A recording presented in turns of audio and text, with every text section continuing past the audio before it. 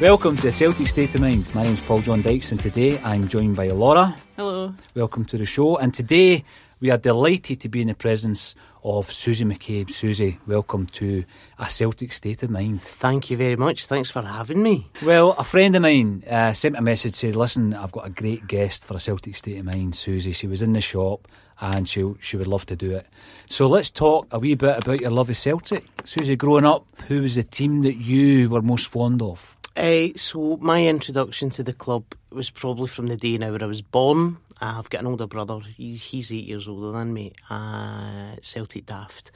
And I was particularly close to my nana and my papa growing up.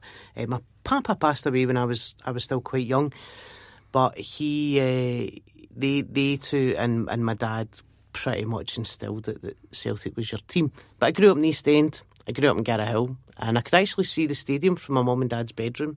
You could see it, and my brother used to go to the games when I was a kid, and I was too young to go. And then I get taken to my first game in the centenary season. What a season. What a Fantastic. Season to start going to the game. And you think, this is amazing. Is it like this every year? No.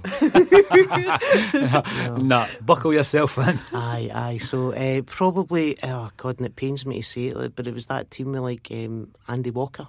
You know, he was, you know, Packy Bonner, just loved him. Anton, what wasn't it to love about Anton, eh?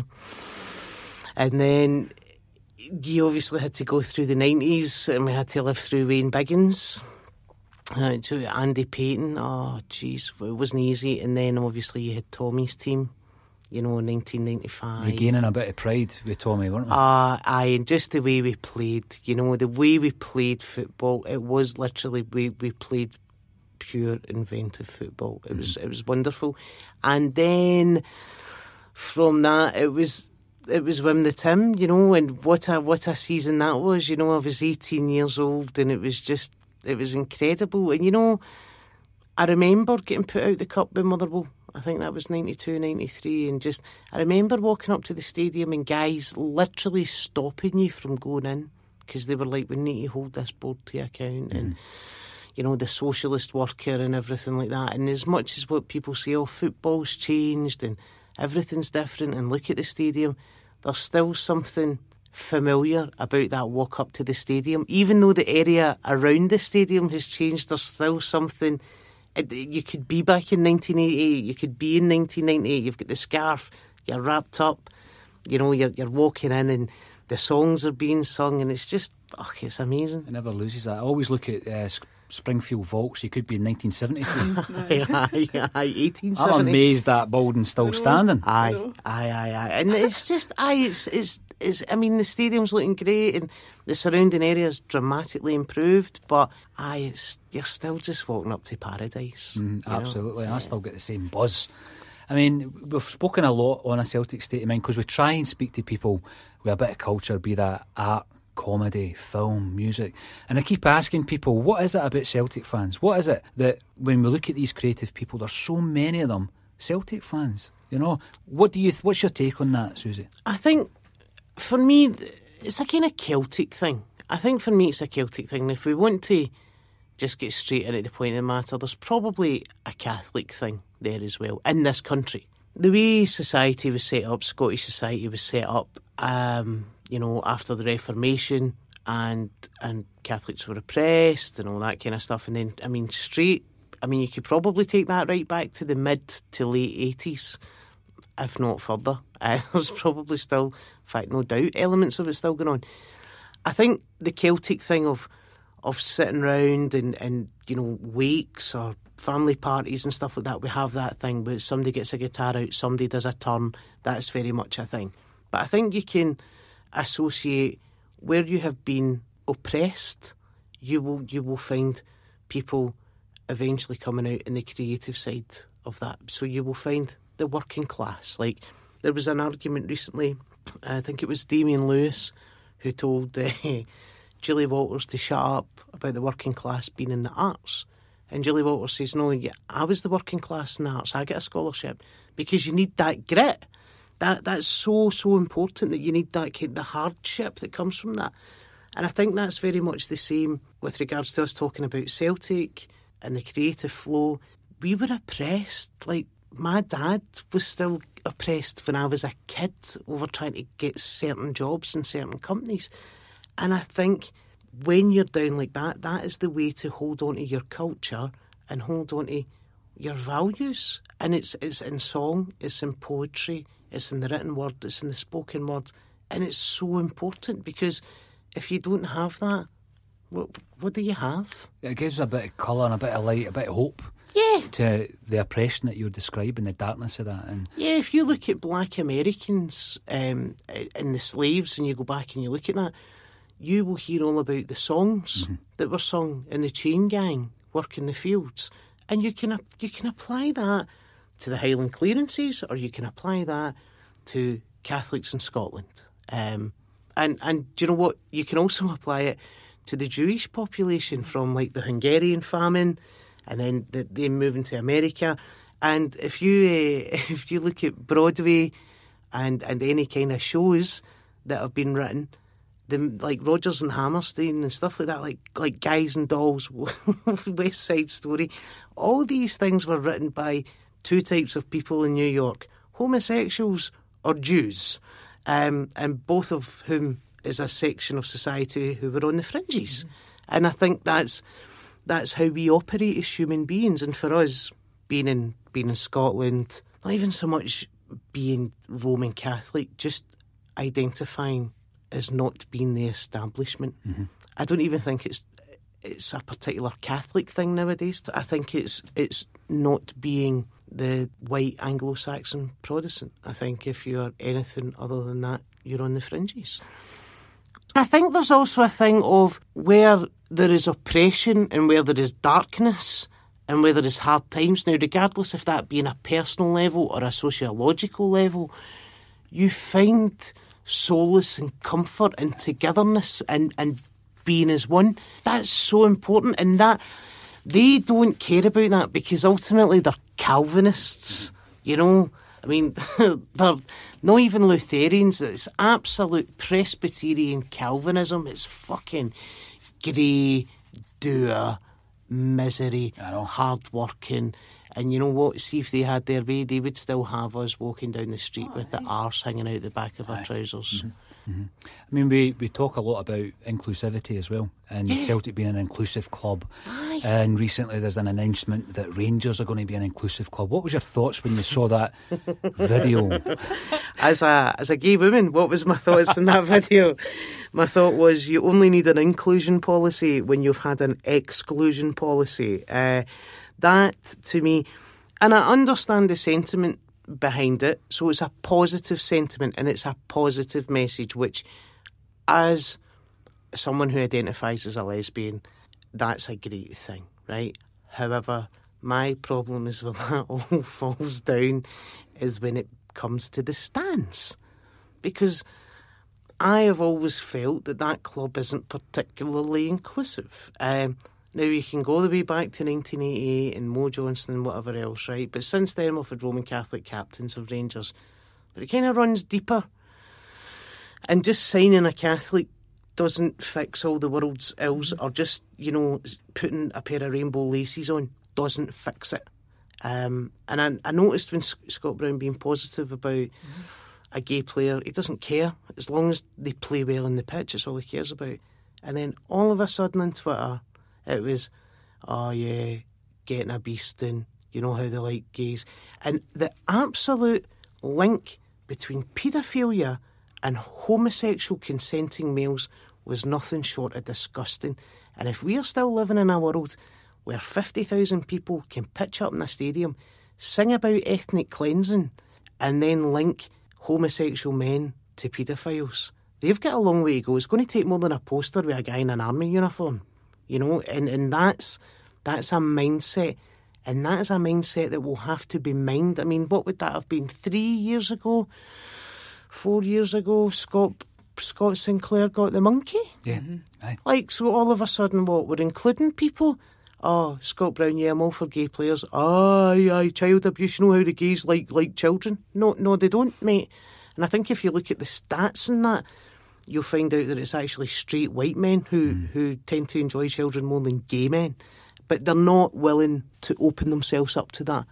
And as long as you're still singing songs about battles 400 odd years ago, you've got a long way to go. You know, they're not putting a rainbow flag in the top of the Sandy Jardin stand, are they? Because that would be a message, wouldn't it? Mm-hmm. Or a rainbow flag with a Scotland flag and a Union flag above the door of Ibrox. Yeah, if that's what you want to do, I would actually go, fair dues, you've done the step. But just coming out and saying you've got an inclusion policy, no, you need to do more than that. Absolutely. And sending Mark Hateley down to Gay Pride it's no solving the real issue, because the real issues are the bums and the seats in the stands. Mm-hmm. And that attitude. And like I said, I hear Celtic fans singing songs that I don't agree with. It doesn't always make me feel comfortable. But I look at these boys and I go, you're 18, you were born long after the Good Friday Agreement was signed, and you've never really lived through that or seen that, from a historical perspective. And also, Wolf Tone was a Protestant, so calm down, son. But I can say hand on heart, that is an element of our support. Whereas I look at that other side and I go, no, it's the majority. Yeah. It's the minority, I find, who say, we need to get rid of that song. Mm-hmm. We need to stop being associated with the Orange Order. You know, but they can't, the majority can't see the demarcation between club and the association of oppressing Catholics, which is just bonkers in 2019. Yes. They can disassociate club from company, though. Oh, 100%. Going for 55. Another thing that keeps coming up is the ability. I always think back to a game, I think it was 92 at Tynecastle, right? And we took the lead through Tommy Coyne. What a player. And they hammered us in the second half, and it was 3-1. And the Celtic fans, it might have been earlier, maybe 91, we started singing Always Look on the Bright Side. We were taking the piss out ourselves. And there was that self-deprecating humour. Yep. And I've always found that, within the Celtic support. Is that something, again, that you can identify with? Oh, 100%, yeah. And I think as a stand-up, I self-deprecate a lot. And I normally do it at the top of a set or the top of a show, because I think then that instantaneously gives the audience a kind of bit of, they can breathe that you're not taking yourself too seriously. So you're not just out to pick on them, and you're not willing to make yourself just the hero for your own ego. And I think there's something in that. And, I'll be honest, having been doing stand-up 8.5 years, whenever I watch a comedian over the course of a period of time and I don't see them self-deprecate, they're never particularly successful comedians. And you're just taking yourself far too seriously if you can't self-deprecate. And I think we are more than happy to look inwardly and laugh at ourselves. I talk a lot about being brought up Catholic and stuff like that, and I will poke fun at that. And then sometimes, like especially in Glasgow, you can have a few ooh, and I'll always say, listen, you cannot boo a Roman Catholic homosexual because they've said worse things about me than I have them. Exactly. And it's that kind of thing of going, they are guilty of a lot, but you know what? I'm going to poke fun at some things, but ultimately that is who I am, and that kind of defines me as well as everything else that defines me. So as much as what I'll poke fun at it, I still know that that's where I came from, and I have the ability to look inwardly, see the problems with it, and then commentate on it. I think when you're the establishment, that's a very difficult thing to do, as you can see from the state the country's in just now. Could you think, Laura, of anything worse than trying to get on a stage and make people laugh? That fills me with dread. The dread of trying to say something funny and it just absolutely, sinks. If you're in a comedy club and someone tells you there's a comedian coming on, you're expecting them to be funny. So already you're kind of willing to give them that opportunity. And what you'll find is every audience wants you to do well, because if you do well, they'll have a good night. If you're going to say something that's going to upset them, it's up to you to judge how you pitch that. You may pitch it differently from one night to another, or you may decide to take it out. But yeah, that whole thing of you need to go and invoke a reaction, and it's the hardest reaction to invoke. You know, there's sometimes I can be on stage and there'll be someone just sitting staring at me like wishing. I'm thinking they just wish I was dead. And then you come off stage and they're like, that I have never laughed. And I'm like, tell your face. Just tell your face. When did you find out that you made people laugh, you were funny? And did you buzz off that straight away? I think I've always been an idiot my whole life. Like, I think, like, my brother tells me that he used to come in from school, and we stayed in Tonbridge Road in Garra Hill at the time, and I was like 3, and he'd come in from school, and there would be my mum and my nana, and I'd be putting on shows and dancing and making them laugh, and he goes, you were always that kid, and then you were always the person in the kitchen at a party, just having a laugh and telling stories, and it's just what we do. It's very much a West Coast of Scotland thing, isn't it? We just huddle round, we get a drink, we have the crack. And I think as well, I knew when I was growing up that I was gay. And so I thought, this is wrong, because it was, the 90s and we still had Section 28 and it was very much frowned upon, and younger listeners won't understand that, but it was very much a secret thing, and I kind of felt the guilt about it. So I think I was always the joker and funny, just to detract anybody from looking that, just as a form of deflection. And yeah, so they couldn't find that out. So I think there's probably an element of that. And I think it's just what we do. It's funny. I put a thing up on Facebook the other day. Like, every teacher my whole life was like, McCabe, shut up, nobody wants to listen to you. Now I'm like, I think you'll find they fucking do. Brilliant. Again, how do you go from holding court in a kitchen at a party to taking that massive step to getting on a stage and going into comedy clubs? So for me, I had a friend who got diagnosed with stage 4 ovarian cancer. She was given 18 months to live. And me and another friend, a mutual friend, were in my house. We had curry, we had lots of drinks, and he was saying how you never know the minute. He said, what we should do is we should challenge ourselves and we should scare ourselves. And I said, look, I cannot jump out a plane. He went, no, you can do this comedy course. And I was like, a comedy course? He was like, yeah, stand-up comedy course. So what happens is, you do the course for like 6-7 weeks, and then you do a gig, and then you do feedback. It's like 3 hours on a Tuesday night at Strathclyde Uni. And I was like, aye, all right. He's like, one will do it. We'll do it together. One will do it. And I was like, aye, okay. And the next morning, obviously we're both hungover, and he's like, do you remember what you agreed to last night? And I was like, oh, aye. Oh, I'm not backing down from a dare. Oh, aye. Get that organised. We'll do that. And that's genuinely how it started. I didn't have any intention of telling anyone I was doing it. Like, I was going to tell a couple of people, and they could maybe pop along to the gig, and I would do 5 minutes at the gig, and then from that I would just carry on my life. And I just kept getting gigs and getting gigs and getting more gigs and getting more gigs. And I didn't go full time until last October. So I waited until I was kind of headlining the stand, and I could sell out solo shows that I felt I could justify saying I was a comedian. And that was last October, so here we are. You spoke about earlier being on the Fringes, and it just sparked an image of the Fringe. Is it madness? It's bonkers. I've done the Fringe before, done it 2 years before. I've done it with the Stand, which is the opposite side of town from the kind of, well, the big hub is with Gilded Balloon and Pleasance and all that.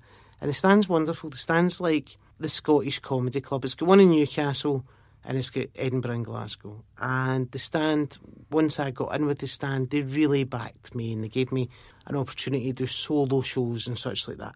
And it's a great comedy club, just a great comedy club. And then I decided I had 2 reasonably successful Fringes. They were absolutely fine.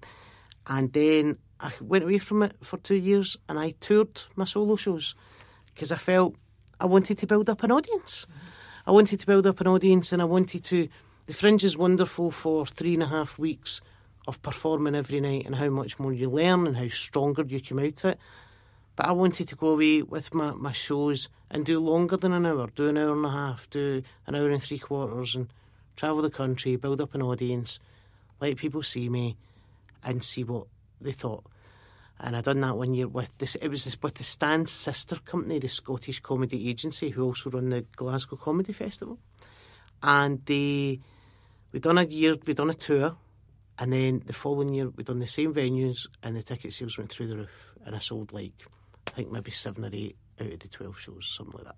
And that just kind of grew and grew. And then this year, when I went full time, I already had Glasgow on sale, which sold out in a weekend for the comedy festival just passed in March there. And then they said next year we're just going to put you in the King's Theatre, which makes me feel physically sick when I think about it because it's terrifying. Going to put your show in there. And then I got signed with an agent, quite a big agent. So from that, everything's just kind of spiralled. But yeah, when you're the Fringe this year, I kind of feel as if I'm at... If the Stand was my comedy schooling, I kind of feel I'm at the Fringe University. I'm up at Assembly at the Gardens. I mean, it's still in a small venue, but it's lovely, and you're in that hub, and the shows have been selling out every night, and the reviews have been great, and everything's just suddenly all kind of fell into place with regards to the Fringe, because it's a cruel mistress, the Fringe. You know, it's a long run, it's a difficult run, and if you get into a rut with a bad show, you sometimes can't get yourself out it and you're stuck there. And it's also expensive. And the chances of you making any money are slim to none. So what you do then is you then do other gigs in the city. You then get booked by the Stand to do a Best of Scottish or by the Assembly to do Best of the Fest. So not only are you dealing with your show, but you're then running to other gigs which will pay you cash or give you backs so that you've got money for that month to get you through, because your show's not making you anything essentially. It's really just industry exposure. Growing up, Laura, I always think about, Billy Connolly, right? You're raised on Billy Connolly, and then you've got guys coming along like Frankie Boyle and Kevin Bridges. Great Scottish comedy, and it actually translated to a national and international kind of market. Yeah. Who were you brought up on? Who made you laugh? Connolly. I think we're all brought up in Connolly, I think. And if you're not brought up on him, you should have a word with your parents. Connolly. Just that raconteur storytelling, and that's... when I say that's what I do, I certainly do not mean to that standard or quality, but that's my style. That's what I do. Connolly, for me, I really like a lot of Frankie's stuff. I've always really liked his stuff. I love Kevin a bit. Kevin's a really good guy, and he's been really good to me as well, coming through, and he's gave me some pointers, and he's spent a bit of time with me, and he's just generally one of the nicest guys you could meet, and he absolutely loves the hoops. That is completely genuine, how much he loves the hoops. And then you've got people like Kathy Burke, Kathy Burke, just a very, very funny woman. Then I also used to like things like Reeves and Mortimer, stuff like that. Absolutely. There'll be some of your listeners going, what is she Reeves and Mortimer about? was proper out there. Mental, like proper off the wall stuff. Like before the League of Gentlemen was the League of Gentlemen, that was almost like a precursor. So stuff like that, and then having an older brother, you kind of get that culture fed down to you, don't you? Like I was the only 8-year-old who had a Joshua Tree album, and I was, into Reeves and Mortimer and into Absolutely, and I remember like Mark used to come in on a Friday night, and I would just be kicking about my room, and he'd be like, "Do you want to come and watch Friday Night Live?" And it was like Ben Elton, Joe Brand, Julian Clary. This was alternative comedy at its height. I didn't know it was alternative, but I know it really made me laugh. Spitting Image. The young ones. Oh, the young ones. Even Only Fools and Horses, like It's the only show that I can think of that had two theme tunes that both described the show, one at the start and one at the end, and the dynamic in that show, and just tremendous writing, you know, and that's important. That's important. And I remember people saying, like they were talking, was it maybe Kathy Burke or was it Harry Enfield? One of them were getting interviewed and they said that Harry Enfield poked fun at the working class with Wayne and Waynetta. I was like, yeah, but he also poked fun at the upper class with Tim Nice But Dim, and the upwardly mobile lower middle class to then upper middle class who were like, you know, I've got considerably more money than you. And, you know, he looked at society and he picked it apart. And I think as a stand-up, I think that's our job. I think that's what we're meant to do. I feel that's what we do. We're the court jesters. Like, I very much talk about my own personal life and I put it out there. And obviously when you're at the Fringe, you've kind of got a message. I'm doing, like, quotations, if you like. You've kind of got a message, and I do talk about that in the show, but that's our job, you know. And these things, growing up in that culture, again, the 1980s, the early to mid-90s, you know, the country was falling to bits. It was going through massive change through Thatcherism. You had the establishment, you had the working class, you had the alternative, and that's where great music, great comedy and arts came through, you know. And then that's why we ended up with the whole Cool Britannia thing. That's where that then came in, because suddenly we'd all had enough of conservatism. Everyone had rioted in the streets for the poll tax in one way or another. And then, God rest John Smith, he would have been a great leader. But then suddenly we had a cool guy that became leader of the Labour Party, and we had a generation coming through saying, I've had enough. And then you had things like Liam Gallagher in the front of Time magazine, you know, with Patsy Kensit and Tracy Emin, you know, and Damien Hirst. You know, then they were all coming through, you know, even people like Keith Allen, Lily Allen's dad, you know, like they coming through, and things like Quadrophenia and all that kind of all came back through, you know, and that, again, coming from the oppressed classes from north of Watford up, because that's who it was. It was Liverpool, Newcastle, Manchester, Glasgow. We were getting a kicking all through that time, and through that time, the other side of it came the art, and that's so important. See, when you think of some of the names that we've mentioned, Scottish comedians, absolute, you know, phenomenal Scottish comedians, and you think back to New Year and looking forward to some of these fantastic comedy shows. What is it about the Scots then? If we're talking about oppression and comedy and poking fun at yourself, we've had some fantastic comedians, haven't we? Oh, yeah. I mean, look, you can go back to Chick Murray, you can go back to Stanley Baxter, you know, Francie and Josie. I mean, who doesn't remember Right Stirling, Out the Car? You know, the old Scotch and Rye. Tony Roper, you know, a great comedy writer, Tony Roper. Great. I mean, Phil Differ. Oh, fantastic. Phil's been on the show. Great guy. Brilliant. Mr. Hugmanay, Phil used to be called. And you notice when Phil no longer done that job that the Hugmanay went through the floor. You know, Ricky Fulton, you know, ultimately, we have had great Scottish comedians, but ultimately, to a certain extent, we have been oppressed. Again, you know, we're not the establishment. We are unhealthy. Our food is terrible. Our diet's terrible. Our lifestyle's terrible. Our weather is terrible. And from that, because nobody ever finds humour in happiness. Nobody. Like, if your life is really good, you've not really got much to moan about on a stage or to poke fun at or to turn and hold a mirror up to things. You can't do that. And again, I think it comes from that dark...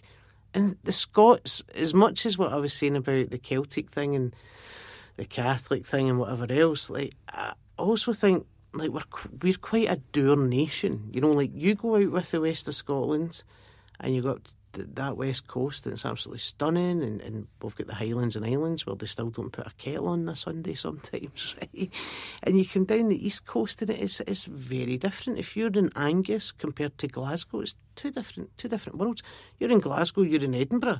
You're better going to Newcastle if you want a city that's like Glasgow, because, you know, and we're very different, but we can be quite dour miserable Calvinists, like the Reverend I Am Jolly. We hello, like that is a thing that's within the Scottish psyche in certain parts of Scotland, and then you've got the part that we are in the West, where you've got obviously the Irish immigration and just generally immigration. You know, we have a big Chinese community, Italian, Polish, all that contributes to a melting pot. And that's the one bit of Scotland that I would say is a real melting pot when you walk about it. And I think that in that kind of dour, dreich, Calvinistic kind of outlook, when you mix it together, there is humour, whether we like it or not. You know, last night I done a gig in the General Assembly of the Church of Scotland. 800 people. It was a riot. And I was walking in going, I've just done 2 gigs in the Freemasons Hall and one in the General Assembly. Am I even a Catholic anymore? Like, what's going on? I had to go to confession the day. No.